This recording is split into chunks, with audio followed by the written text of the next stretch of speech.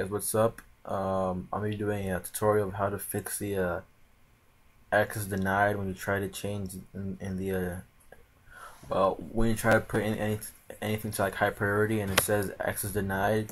I'm gonna show you guys how to fix that. So open your test manager, start test manager, and you're gonna see most of these it's gonna say, watch that, if I go here, it's a priority, like if I put it to low, just say access denied.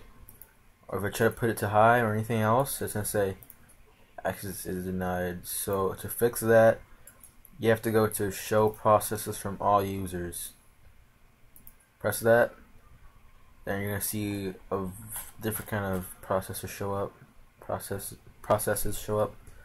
You're gonna see War Z or whatever game you're playing that doesn't allow it before will be here, and you're gonna see if I try to change it to high, it changed it. We try to change it to low, it changed it. We try to change it back to real time, it changed it. So yeah, you can also like most times it says you can't change to real time, and this one you can do that. So over here it's a good idea also to end all these like 30 Bandicams, 30.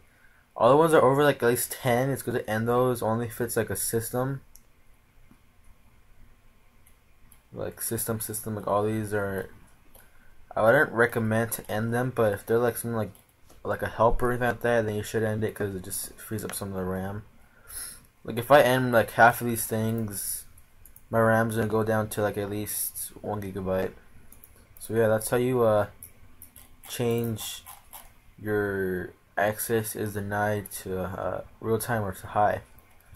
You get better FPS and all that good stuff you want to get when you play games. So yeah, until I see you guys next time, this is Truth 2012.